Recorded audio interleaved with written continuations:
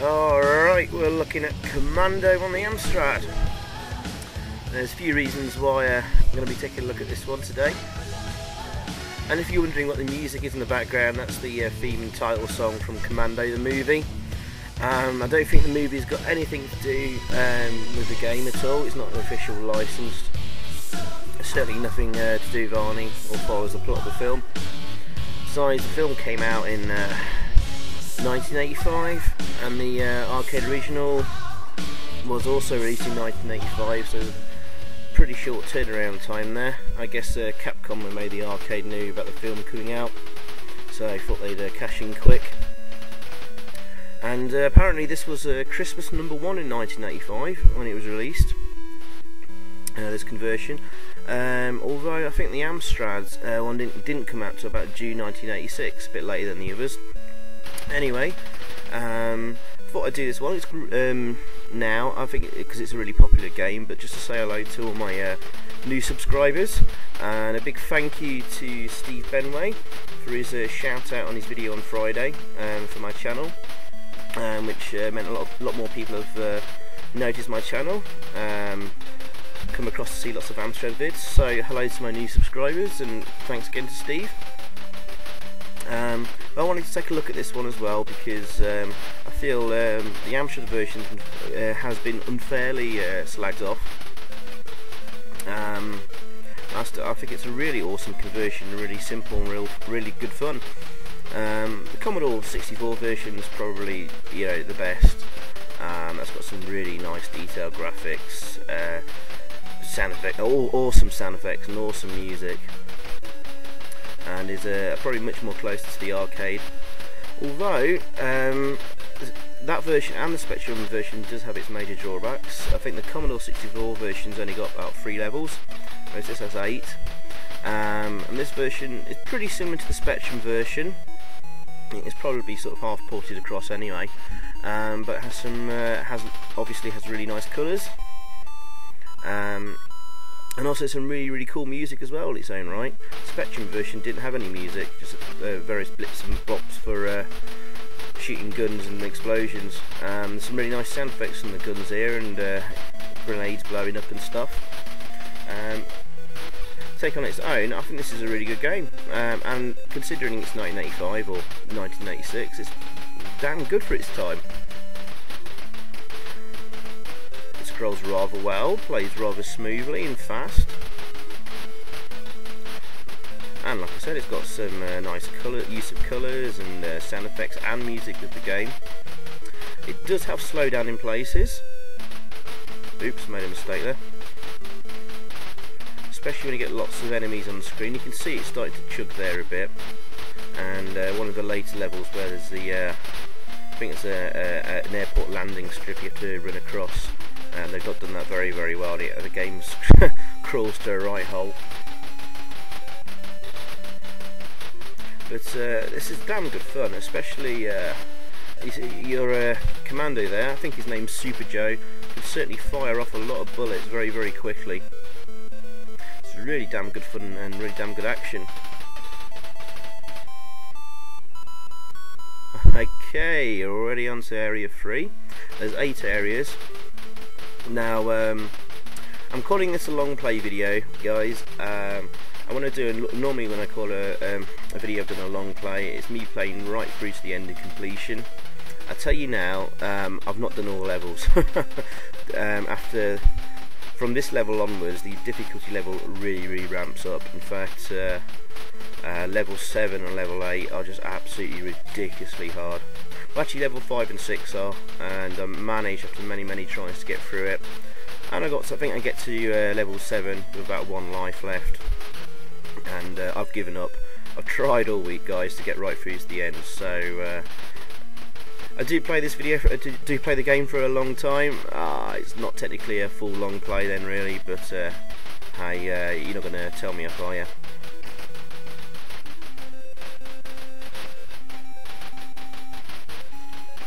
It's really cool there, you can blow up the lorries there, the grenades and stuff like that. This game does really offer a lot of bang for your buck.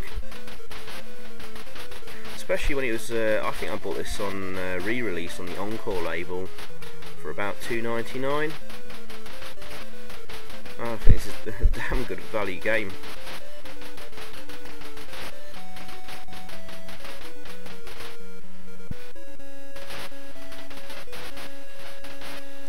And obviously at the end of each level you've got a fortress you need to take on and massacre hundreds and hundreds of guys that come out and chase you. There you go. I like that little effect there, the doors opening.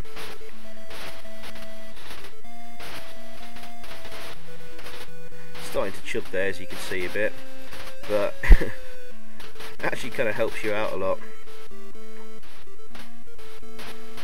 The game was running the same speed with all those enemies on the screen, man, this game would be impossible. Well, it pretty much is already.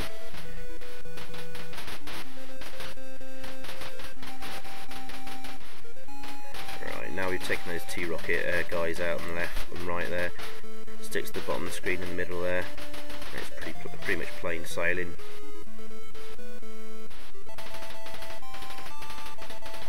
Alright, on to Area 4.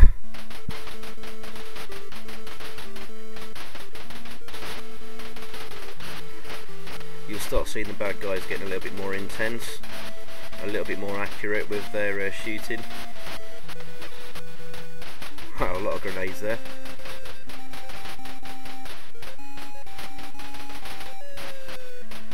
Oh dear. Oh, here's the landing strip, which unfortunately makes the game chug very, very slowly. Oh dear, and obviously your sprite gets a bit masked there and blocked out. But it actually illuminates how they've actually managed to get the game scrolling so smoothly. So each of the things there, like the sandbags there, and other elements in the game are, you know, they're not actually in the background, they're actually tiles that are sort of scrolled like sprites, which means you're not actually scrolling the entire screen all the time. The green background obviously stays static, there's nothing to scroll there, just the objects that need to appear at the times they need to appear. So that's actually pretty cleverly programmed. We don't need a really detailed, you know, ground and stuff there. Oh, a bit of a tip there. You can rack up a lot of points there by just standing there and shooting the guys coming off the cliff, which is important because the more points you get, I think it's 10,000 points, you get an extra life, and boy do you need them in the game. I mean, I'm on 9 lives on Area 5, and this is where the game gets really stupidly hard.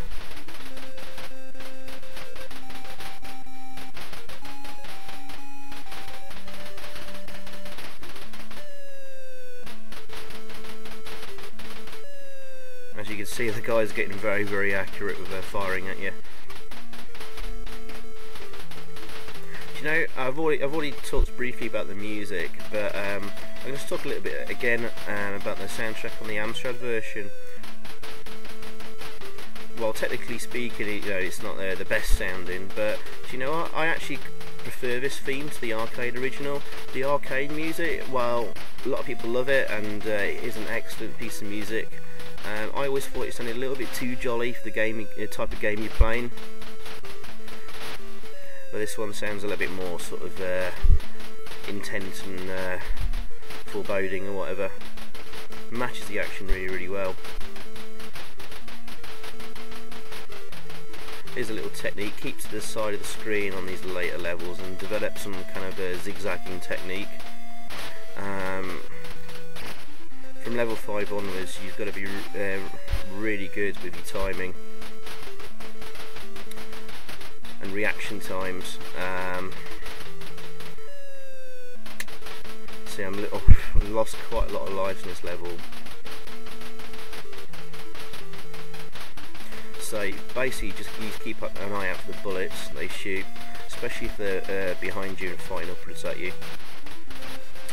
Just develop a technique to kind of anticipate when they're going to shoot at you and sort of move off to the side quickly, but always keep moving forward as much as you can. The longer you stay in the same place, the more enemies will appear and you pretty soon get swamped. And if you move left and right here, they'll these enemies here will sort of like gather in the centre of the screen, which you can take them out with your grenades. Cool. Right, on to area 6. This level killed me. The amount of times I restarted to get through this one. And I've got another technique here. I've just basically spraying the screen with bullets, left, centre and right, and it's very hard on the keyboard. I think this really is a joystick game you need to use. So you have to get this technique on the go and take the bad guys as they appear above you out as quickly as possible. Especially if you run past them, they're just going to chase you up the screen. Normally do anyway.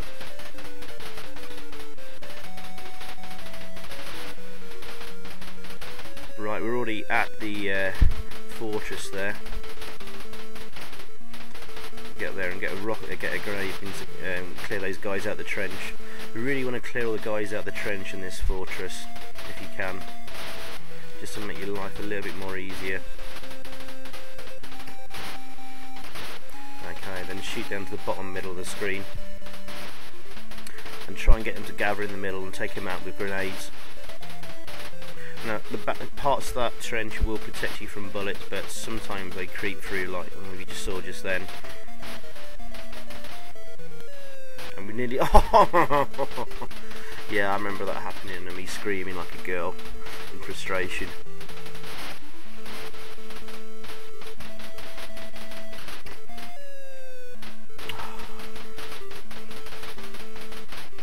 So you can't let them hang around too close to you for too long. Take them out quick or move on as quick as you can.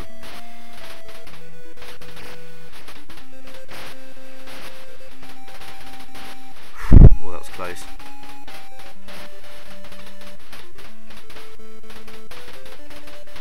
I think we did it this time. Awesome. Right, start of level 7. This is where I give up, guys. Okay, this is just insanely hard. Just watch what happens. Oh! I tell you what, it's potluck if you manage to get through this bit.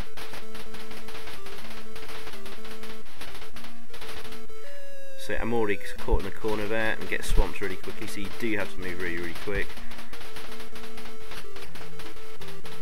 But you know, this is why I like this game. It does involve a lot of skill and a lot of technique, and the more times I play this, the further I progress each time.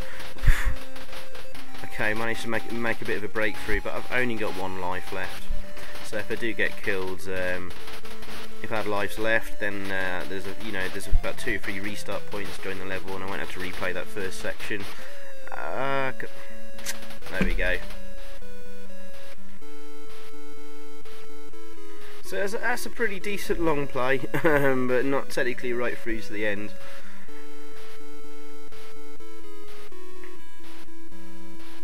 But yeah, oh yeah, nice music on the title screen there as well, and nicely presented.